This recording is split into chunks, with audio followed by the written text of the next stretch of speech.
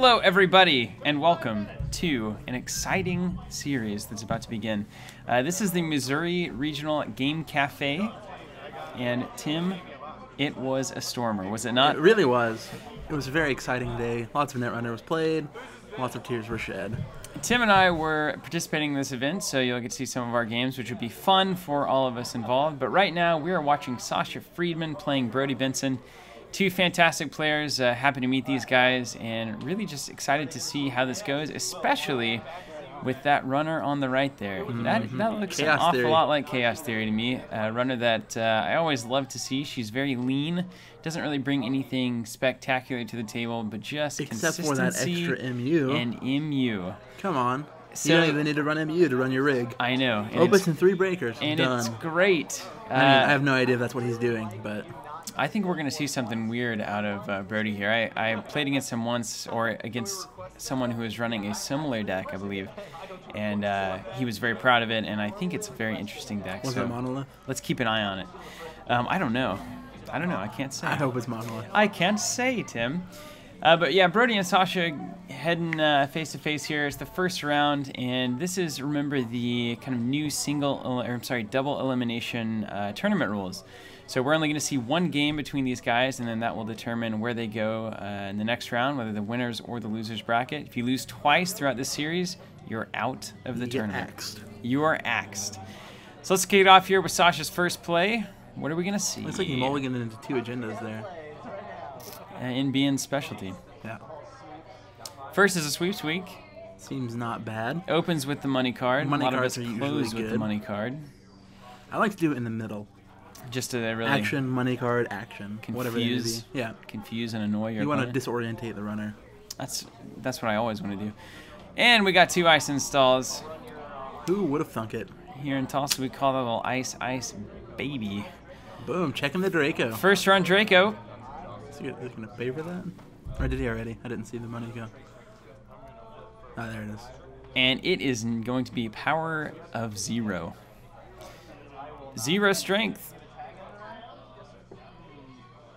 Looks like a trace 4. Seems tagging in the run. Seems like the optimal move for the NBN player there. Yeah, this is excellent. This is kind of why you run Draco out of Making News. It's like, yeah, okay. So he goes ahead and lets the trace happen. Second click. Do you pay drop that the off tag. even there? I don't know. I it's think never that I good. would. It's never the right If you're choice. already there, you're going to spend a click and 2 credits. You might as well spend the 4 credits instead of a click and 2, in my opinion. It's absolutely true. Caduceus comes up. Man, 2 great pieces of ice here for That's Sasha. what I want to see this early. That's going to get him 3 credits right back. Show me, Sasha. Show me. That's 2 credits. That's 3 credits back.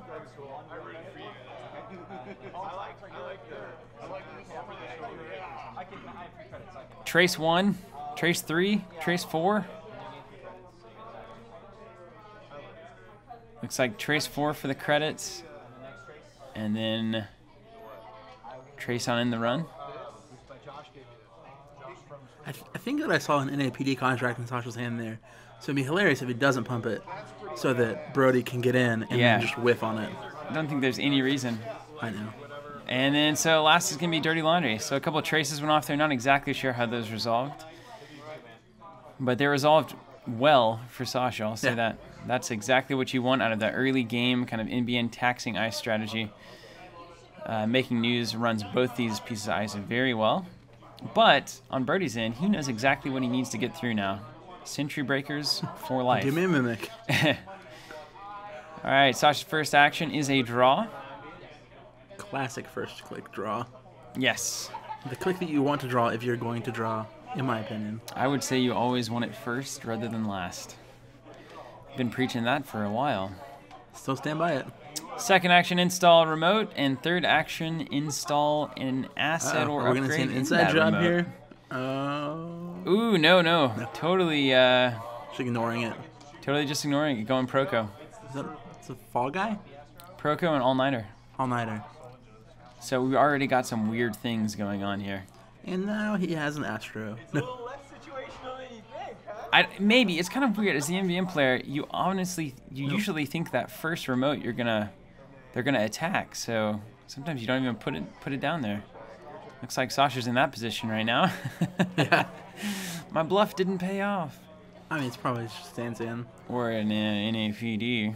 Or anything Ash. It's going to install over R&D. Proco and all day. Proco twice.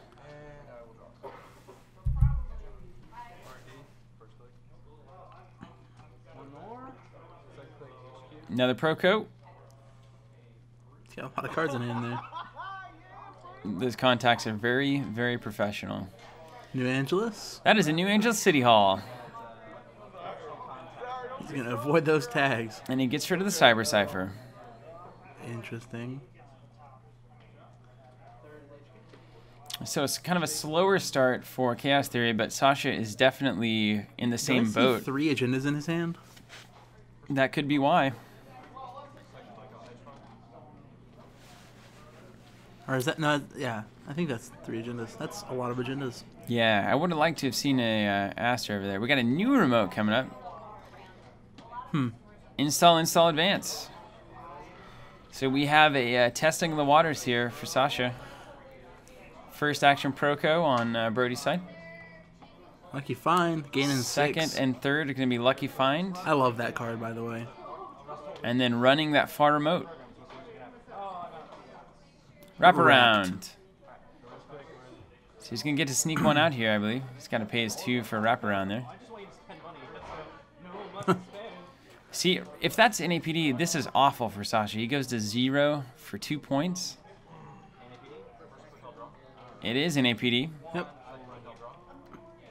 I very much dislike that, but sometimes it's the right thing to do. You got to do what you got to do. Sometimes you got to do what you got to do. Life gives you 4 agendas in hand. First is a remote. Look at that Draco doing some work. I imagine he's going to pay this off and see a San. Trace 4. Or marked accounts. Marked accounts would be hilarious too. Looks like he bounced. What?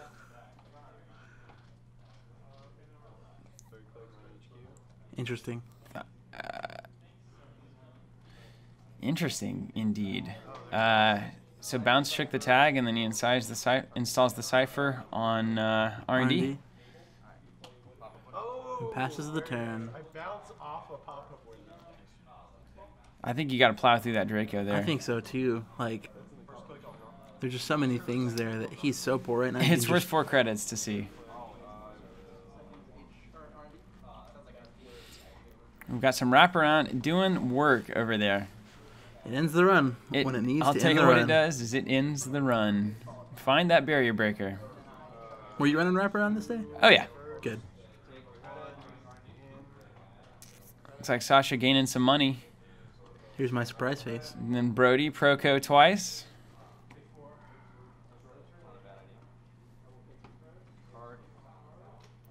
Third, another Proco.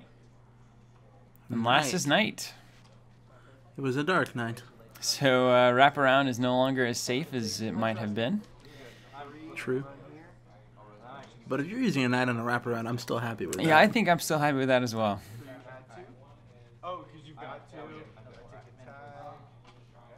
All right, mandatory draw on Sasha's end. Jackson could help him I imagine he's just going to get some more money here. Depends on how many agendas are sitting there. We haven't seen much coming through from HQ. Install, gain a credit. Playing the NBN shell game. All right, shell game it up. Classic NBN. Interesting. 2 is run and break. Pad campaign? Pad campaign, nice. Absolutely. Nice not res, Sasha. I love it. What we got over marked there? Marked accounts, I think? that was marked. You got to think, paying 2 to install Night and a click, and then spending a click to move it to Draco, and then spending 2 to break Draco is way more intensive than just paying 4 to get through it. Yeah. So something to think about. And then now Sasha can just overwrite the Draco. Yes, which a 0-strength Draco is not something you're terribly worried about overwriting. So we get a Corroder. Wraparound's even more useless. The most useless, even. And that wraparound is still... It was strong that last turn, actually. Kuroda coming out on the last click. So it wasn't checked. It's interesting. Interesting calls there. I think I see 2 agendas in his hand still. I'm also surprised he didn't res the bad campaign here. Now that Brodie knows it's there. Now that he knows it's there. Because he loves face-down remotes. If there's one thing Sasha loves, install, so he's going to gain a couple credits. Maybe we'll see a diversified portfolio here in a minute. That's what we're building for, right? That's it. Fourth. Let's go. So his last click's unmarked. It's times like this when I wish I was Wizard. That's right. All right, first click over on Brodie's side, we have ourselves Proco. Second's going to be Proco as well. Third and fourth, 2 daily casts. 2 daily casts. Not checking that remote. Nope. Neither of them. It would be great if Sasha snuck one out with that remote. Maybe that's the whole point of this shell game. Wear the runner down psychologically. Wasted clicks everywhere. Your weaknesses.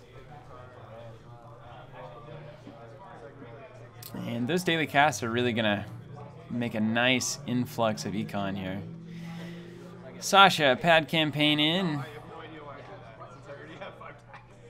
And then he's going to gain 1 from marked.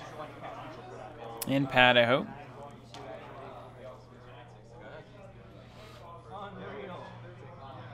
And then he's going to res another pad campaign, I think. Looks like it.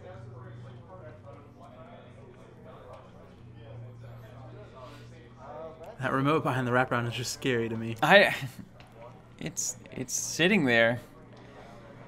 If you don't check it long enough, you're never going to check it. I imagine it's a Sansan. I'm just saying. Yep. I've been wrong before, but... Sasha, considering his options here, he's got a decent board, but I feel like he's not moving fast enough here. So gain a credit, hedge fund.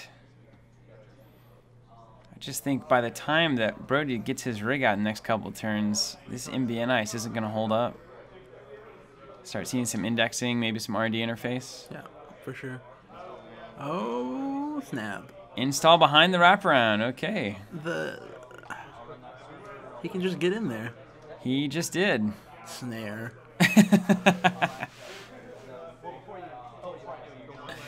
Accessing the first one first. It's Jackson. Which I guess is being used. You have to use him before access, yeah?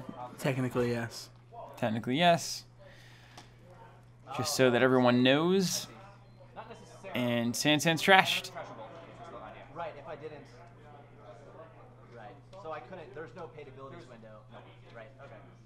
Less upset. Both Brodie and Sasha discussing the paid abilities windows there. Mm-hmm. And Sasha's a pretty new player. Yeah. To Netrunner. 3 months, right? Is that what we said? Yeah, 3 months, and there's a lot of the finer rule intricacies that can be a bit confusing. The structure of a run. I'm still not perfect. None of us are. None of us are.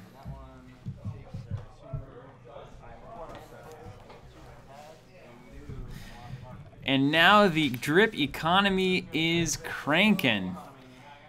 Got 3 credits a turn for Sasha without doing anything. And it looks like Brodie's just kind of going to let that happen. Do you imagine we'll see that night overwritten sooner than later? I don't think it's on Sasha's brain right now. Because I would want to get rid of that ASAP. I think it would be a high priority for me as well. I am more concerned right now about these 3 drip economy cards. Mm-hmm. Essentially giving Sasha the mid to late game. Chaos Theory is not, living in the dough right now either. No, not living in the dough at all, as they say. All right, first action for Sasha was draw. But Chaos Theory also doesn't strike me exactly as a late game powerhouse. Yeah. So I think we need to see some action out of her. She does have right two now. all-nighters over there, though. Drinking all the diesel. It's a shame that, you know, this one Draco basically has kept R&D safe for so long. Same with Caduceus, has kept our HQ safe for the entire game so far. That's 3 credits for complete security so far. I imagine that Brodie is also very sad about that fact. And he is probably digging for his Sentry Breaker throughout all of that. He has been hitting a lot of Proco right now. But we do have a 9 on the board, so he could make some runs if he wanted. We know it would just be a rototurret, though. It would. More ice. First action is Proco. Second is Proco. Where's that quality time when you need it? Boom! Third is Night Draco. 4 is R&D. Rototurret. Oh, pop up. Pop up. Pays 2. Sees 1. Sees fast track, yeah. And it's one of those hard situations where if you don't have multi-access going on, especially out of Shaper, those R&D runs, you can't really afford to do all that just for 1 card. I mean, 3 credits isn't bad. 3 credits isn't awful. You gotta do what you gotta do. You gotta do what you gotta do. I would hope that by now we would have seen maybe some interface, some Maker's Eye, some indexing, some kind of pressure being put on here. Indexing would be awesome here. Indexing looks so good here. Surely a 3 of. Indexing Maker's Eye all day long. Look at that money. Is there anything more disheartening than getting indexed? No. It's the worst feeling. Like you're just nervous the entire time. It's literally like just being led to the slaughter. First click. Gonna draw. Second is install behind an easily breakable wraparound, and third is advance. That's just it's so confusing that it's a great play. Like it just screams trap, right? It screams trap, but you have to check. First is an APD. Trying to drain some economy? All right. Or just get him out of his hand. Well, that was the easiest 2 points that I've seen in a while. Yeah. Surely he's going to check R&D again here? For 3, I don't know. I don't know. Like, he's already there. We need it to be worth more here. Second's Proco. Sorry, is that me? I dropped the tag last turn. Check R&D. 3 is R&D. It's going to cost him 3. Give Sasha another credit here. See some ice. Is that a Draco? I think it was another Draco. Draco's so good making news. And it's a self-modifying code. That's what you want. Now we have a Sentry Breaker at all times. We have whatever we want. We have whatever we want. Snake door, go. Sasha draws the ice that has been seen already.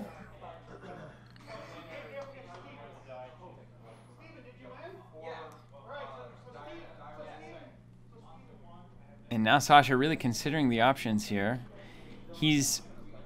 I feel like he's falling behind in tempo. First he installs up above the wraparound. I would almost consider just getting rid of the wraparound. I would very much consider getting rid of the wraparound. So he installs a card and advances it. And Chaos Theory is having a pretty decent mid-game here. I'm going to pull it. I swear to God. Of course, he has to check the remote. I'm going to pull it right now. He's got an SMC out. He can get through anything here. Unreal. Unreal. Again, it kind of says trap, but you don't not check it. I would have won next turn. I love it. I love it. All-nighter. Gets that 1 click back. All-nighter is a card that is underplayed, I think. It is. Gets another click back. Explosive turns. I used to suck at this game. I used to lose every game. Test. Well, it also helped that I didn't see ice. Interesting. Test running, installing the FIM over.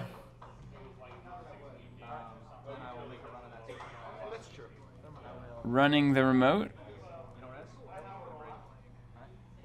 Won't res, breaks. It's NAPD. And then I will scavenge fam. And then scavenge Fem. To there. Okay. Alright, so Fem now making an appearance. It's a shame to lose that self-modifying code. I would agree with that. I almost wondered if it was just worth self-modifying. I don't know. Well, I think you look at it at least. Put it, you know, Just run. make him res it. Make him res it, then maybe you test run the Fem out.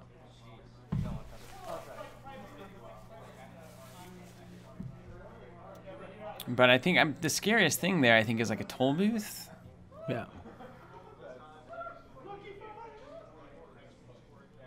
But I think pretty much, unless we have a surprise Janus or something, SMC can probably handle most things there. Problem is having the 4 left over to steal that NAPD.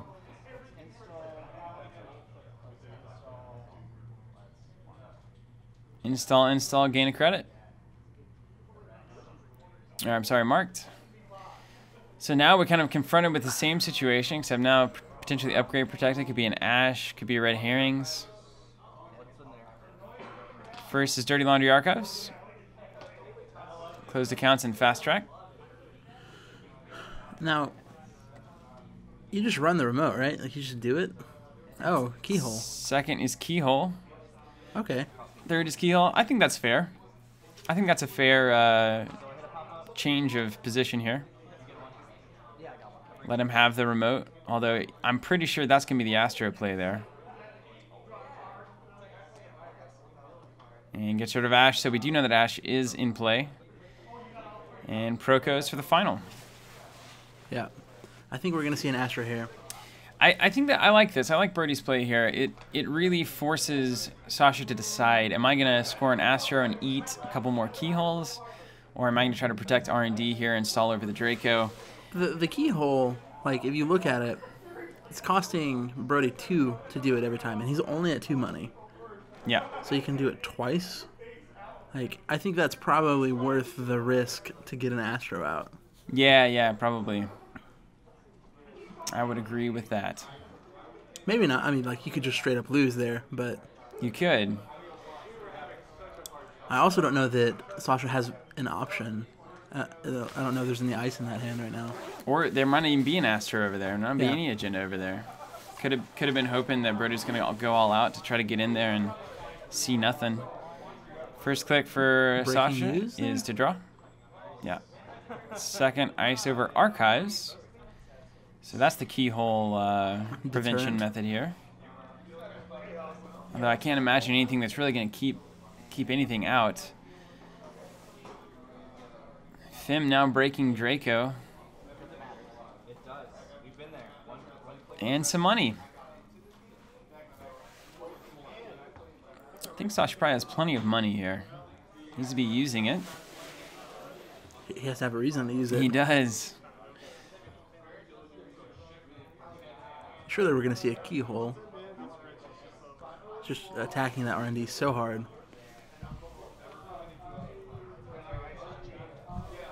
A lot of consideration going on here. I think Sasha's still on his last click.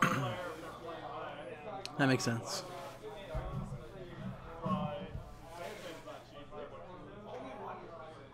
Or maybe he hasn't done one at all. Maybe that was all just... no, he installed over Archives. Yeah, he installed ice there. And in advance. Oh, shoot. The bar is raised. Force the ice res at least.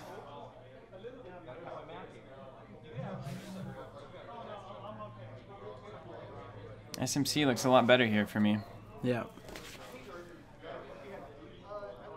How much keyhole did you see that day? There was not much keyhole. I didn't see any. I didn't see I much- didn't play much against at a all. single one. So I'm happy to see it here, especially out of Chaos Theory. I think this makes a lot of sense. Some form of the 3 keyhole deck with that extra MU just makes it possible. Basically keyhole over Opus and running non-program econ. I think that's pretty strong. Especially with ciphers like that. Alright, so he Boom. Snags an Astro. Just a straight up run, huh? Straight up run. That's amazing. Didn't keyhole, huh? Didn't keyhole. I mean, there's no reason to not keyhole, is there? I mean, I guess there's the ice over there, but you've got a knight on the board. That was so awesome. It was crazy. What is happening? All right, so an Astro comes out to party. So Brodie at 6. Sasha is looking at 4 with a counter. This is a tight game. It's gotten weirdly tight here. I can't believe he just ran. That's awesome. He smelled it. I would love to know what ice is over that remote right now on top of that wraparound. I bet it is nothing. Maybe a Caduceus or something silly. I think it's a Draco. Sasha installs again. All right, there you go. First is move the knight.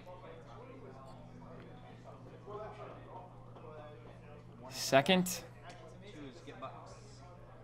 infiltrate for 2. Third is run the remote. It's a quandary. Quandary for days. Oh, Brodie had that remote all day if he wanted it. Yeah, get in, Ash. Oh, that's a bummer. Yeah, but he can get right in. Who can? I mean, he's got to trash it. I feel like that could have been done a while back. Now it's, what, a couple credits short of getting back in there? Yep. That's problematic. Stim hack there would be awesome. Yeah. So the old one-cost quandary is the source of all of that effort. So much pain. And